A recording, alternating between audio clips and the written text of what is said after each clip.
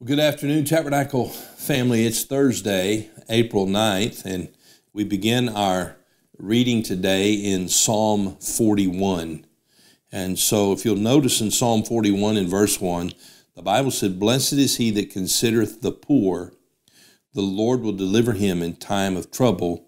The Lord will preserve him and keep him alive, and he shall be blessed upon the earth, and thou wilt not deliver him unto the will of his enemies. The Lord will strengthen him upon the bed of languishing. The Lord will make all his bed in his sickness. I said, Lord, be merciful unto me, heal my soul, for I have sinned against thee." Here we find David, and he is giving us a very important principle, and that is that if we sow, that we will reap. And oftentimes we think of that in a negative sense, but here it is in a positive sense. Notice what he says in verse 1, "Blessed is he that considereth the poor." There's always people around us who have needs. And when we consider them, when we stop and take a moment to aid them, to help them. And by the way, they may not be financially poor, but they might be someone who is in need. And when we stop and invest in them and do something out of kindness and because of the love of Christ in our hearts, when we minister to the people who are in need around us, and God allows each of us to come in contact with certain people that others won't come in contact with. So he gives us opportunities. When we take advantage of those opportunities, here's what we find out. The Lord knows. He's watching, and he will bless us if we will be willing to help those in need. Now, David said, there's something you need to understand. If you are willing to be a vessel of blessing to someone, then the Lord will deliver you. When your time of trouble comes, God will see you through it. And he will, secondly, he will preserve you. Verse 2, the Lord will preserve him. Then again in verse 3, the Lord will strengthen you. And so I want to encourage you, let's be a blessing to others. I know many people are concerned about their own lives and their own hearts and their own needs, but let's be a blessing.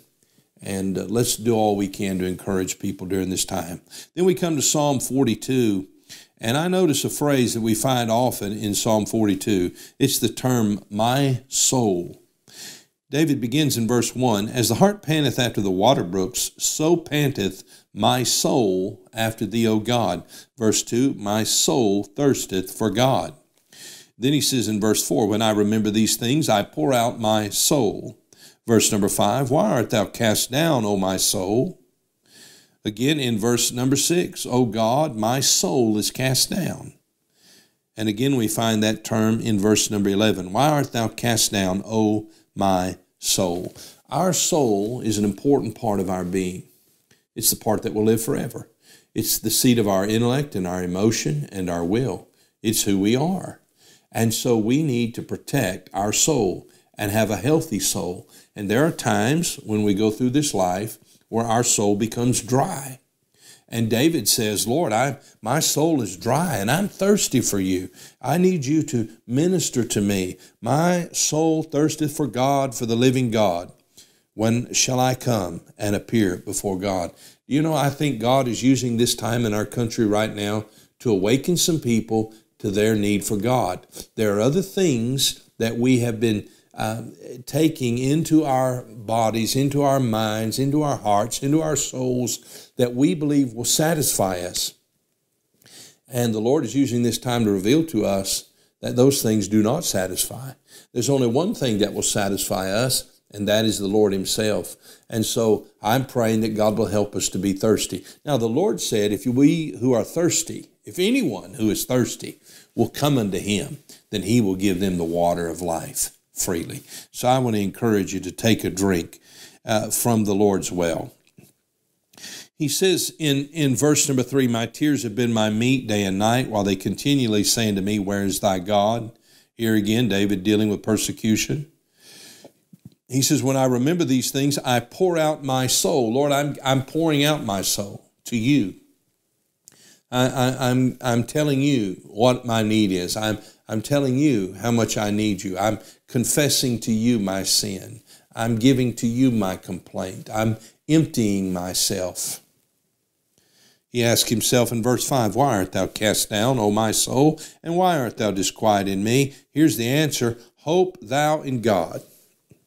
Again in verse 11, why art thou cast down, O my soul, and why art thou disquieted within me? Hope thou in God. Then he says, for I shall yet praise him, who is the health of my countenance and my God. If I want to have a healthy soul, I've got to stay in touch with him. And so may the Lord help us. We go to Psalm 43. This is a great psalm about encouraging yourself. You know, there was a time when David, when he had to learn to encourage himself in the Lord. That time was at Ziklag, and his wife and his children and the wives and children of the men who were on the run with him, they were carried away by the Amalekites, and the soldiers who were along with David, his loyal men, they even spoke of stoning him. And the Bible said in that time, David had to encourage himself in the Lord. And so here David says in Psalm 43, I've got to encourage myself. He says in verse 1, judge me, O God, and plead my cause against the ungodly nation. O deliver me from the deceitful and unjust man, for thou art the God of my strength. Why dost thou cast me off? Why go I mourning because of the oppression of the enemy? O send out thy light and thy truth. Let them lead me, and let them bring me unto thy holy hill and to thy tabernacles. Then will I go to the altar of God, unto God my exceeding joy. Yea, upon the harp will I praise thee, O God, my God. Then he asked the same question he asked in Psalm 42. Why art thou cast down, O my soul, and why art thou disquieted within me? Hope in God, for I shall yet praise him, who is the health of my countenance and my God. We deal with dreary times and discouraging times, and it is in those times that we must learn to hope in the Lord. He says, Lord, I'm dealing with darkness and dreariness. Send out thy light. Send out thy truth. Let them lead me. Let them bring me unto thy holy hill. Oh, we need to get in the presence of the Lord, and he will encourage us. Psalm 44 is a psalm that the Bible, or the title of the psalm is to the chief musician for the sons of Korah. And here they're saying, Lord, we're having trouble. Our enemies seem to be overcoming us. We're in distress. And they rehearse God's faithfulness in the past. It's always good for us to remember what God has done for us. And then they deal with their present distress. Past victories, thank God for them. But Lord, we're in distress right now. And then they cry out to God and ask the Lord to meet their needs. Then we come to Psalm 45, and this is the psalm of the king in his beauty. It's a companion psalm to the Song of Solomon. And when we think about our King, King Jesus, and how beautiful he is, and we think about what he's done for us, and we think about the fact that he is coming again, and we will forever be with him, what a blessing that is. What a hope that is to our soul. And so I pray that God is helping you today. And let's continue now. We'll begin tomorrow in Psalm 46.